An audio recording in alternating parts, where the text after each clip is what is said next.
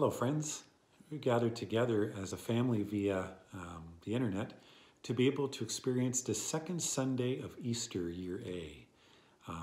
As Father Matthew is pastor here at St. Peter's, I'm really happy to get a chance to do something like this. It's the first time I do this. For the past month, you've watched as Reverend Aaron McIntyre from Knox St. Paul's United Church and myself have shared an ecumenical prayer service. Reverend Aaron is on holiday this week and next week, so it falls to me to be able to find a way to connect with you. And so I'm trying this out, and I'm hoping this works. I'm not very technological. I appreciate the fact that she's able to, through Facebook and YouTube, put these videos that we've shared for the last month together. But I'm grateful for this opportunity to do so now. And in 2 weeks' time, she and I will come back together again to share these ecumenical prayer services. But today, we have an opportunity, you and I, to be able to come to see what message we can take from the gospel this weekend. So our gospel is from John, chapter 20, verses 19 to 31. And I'm using the Message Bible for my translation here. Later on that day, the disciples had gathered together, but fearful of the Jews, had locked all the doors in the house. Jesus entered, stood among them, and said, "Peace be with you." Then he showed them his hands and his side. The disciples, seeing the Master with their own eyes, were exuberant. And Jesus repeated his greeting, "Peace to you. Just as the Father sent me, I send you." Then he took a deep breath and he breathed into them. "Receive the Holy Spirit," he said. "If you forgive someone's sins, they're gone for good. If you don't forgive sins, what are you going to do with them?"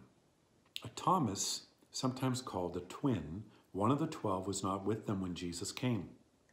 The other disciples told him, "We saw the Master." But he said, "Unless I see the nail holes in his hands, put my finger in the nail holes, stick my hand in his side, I won't believe it." 8 days later, his disciples were again in the room. This time Thomas was with them. And Jesus came through the locked doors, stood among them and said, "Peace be with you." Then he focused his attention on Thomas. "Take your finger and examine my hands. Take your hand and stick it in my side. Don't be unbelieving, believe." And Thomas said, "My Master, my God." And Jesus said, "So you believe because you see me with your own eyes. Even better blessings are in store for those who believe without seeing." Jesus provided far more God-revealing signs that are written down in this book. These are written down so you will believe that Jesus is the Messiah, the Son of God, and in the act of believing, have real and eternal life in the way he personally revealed it. The Gospel of the Lord. Praise to you, Lord Jesus Christ. In the seminary, they often teach us about things that we're able to bless when we're priests.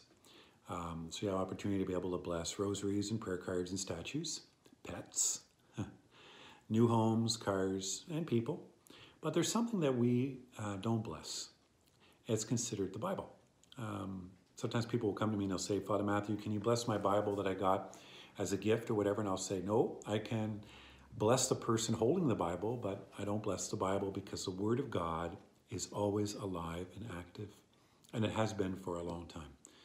And oftentimes we can look at passages and find that they really speak to us, particularly in the time we're living in. And that's what I seem to see during the time we're living in now, through these COVID times. Because like in the gospel, we can easily find ourselves feeling a lot like the apostles. We're locked away in our little rooms, our condos, apartments, houses, our rectories, our hospital rooms even. And we can easily find ourselves cut off in fear, kind of uncertain as to how things are going to be different. The apostles were gathered together like this for solidarity. Many of them, all of them probably, were fearful of the same fate that Jesus had coming upon them. And so they gathered together for fear of the authorities, locked in this place. And what happens? Jesus happens. Jesus finds a way to connect with them. He finds a way to reach out to them. Now, some of you may have seen the John Wick movies starring Keanu Reeves. They're not my favorite, but their whole theme is, well, it's violent, but they tends to be about revenge, and revenge in a big way.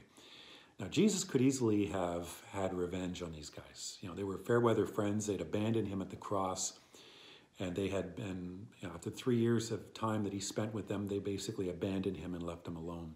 He could have come into this place and really taken out anger towards them in revenge. But he doesn't do that. He knows they need him, and so he comes to them.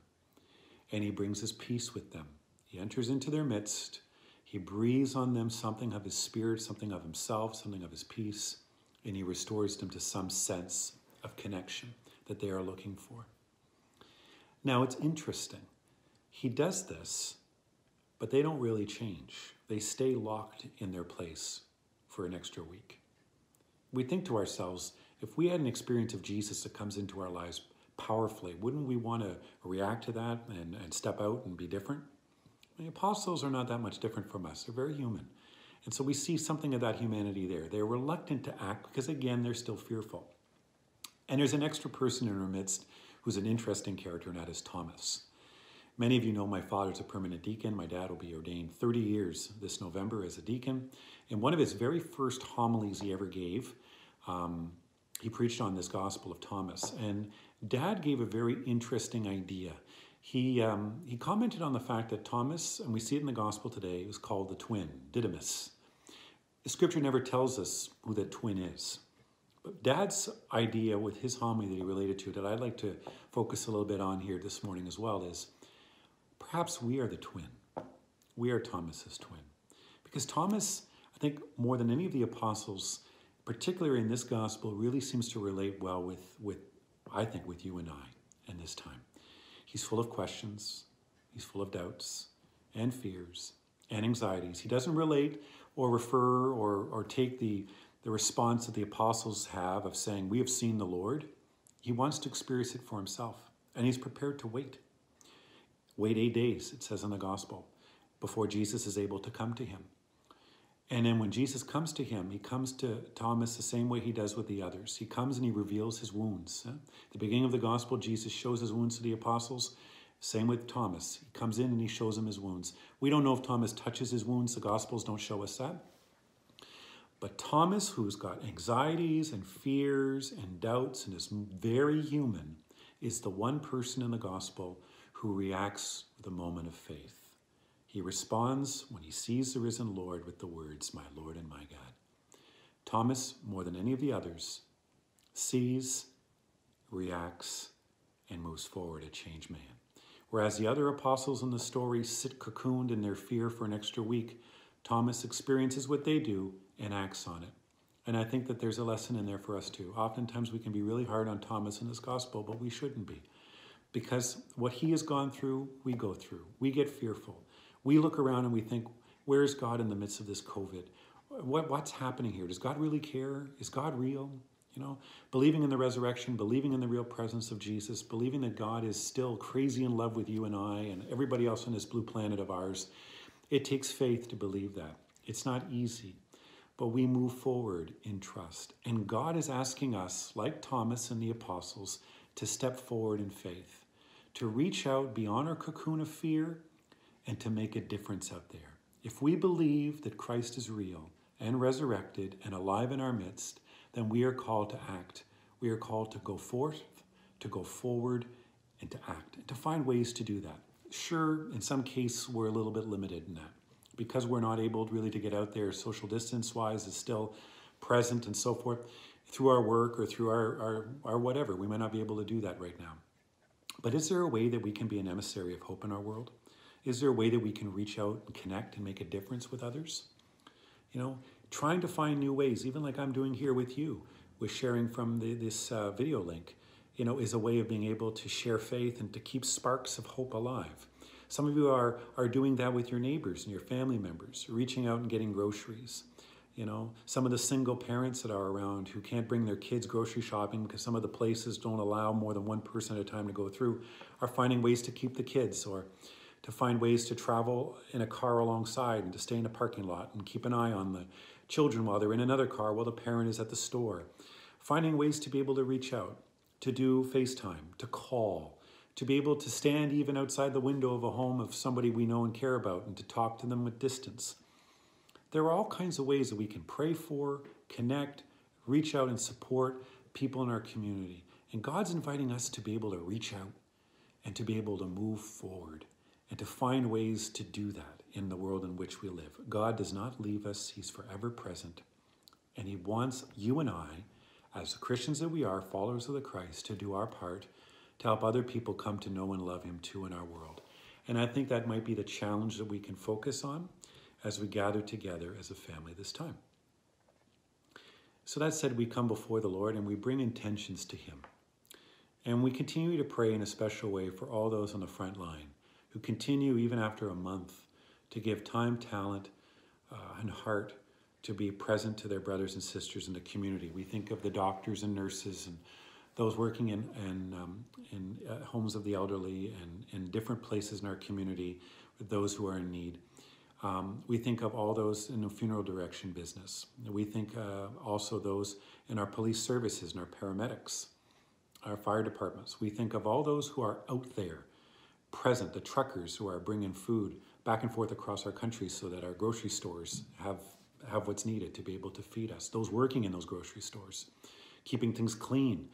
We think of all those who are involved on that front line, that God in a special way will continue to inspire them, keep their health strong, to give them courage and strength as they continue to be models for each and every one of us in our world. We also pray in a particular way for all those who are fearful and anxious, who feel like the apostles, locked away in fear and anxiety and depression. You know, the longer that this goes on, the more it can feel heavy and empty. Particularly those who are alone can really feel isolated and trapped. That God in a special way will bring comfort and peace. We think of those we know and love who have died, that we can't have a funeral service for the way we wish to celebrate their lives. Those who are struggling with effects of COVID even now. We think of all those intentions that are on our hearts at this time that mean something to us. We lift them all to the Lord and we pray, Lord, hear our prayer. And gathered together as a family, we can share that prayer that Christ himself has taught us. Our Father, who art in heaven, hallowed be thy name. Thy kingdom come, thy will be done on earth as it is in heaven. Give us this day our daily bread, and forgive us our trespasses, as we forgive those who trespass against us. And lead us not into temptation, but deliver us from evil. Amen. Heavenly Father, we ask that you watch over each and every one of us at this time. Fill us with all the graces, the strength, the courage, the faith, the hope of the resurrection. Rebuild us anew, Lord, so that we can, each and every one of us, in our own unique style and our own unique way, share your hope, your peace, your love with our brothers and sisters in our community. And we make this prayer in Jesus' name. Amen. The Lord be with you. May Almighty God bless you, Father, Son, and Holy Spirit.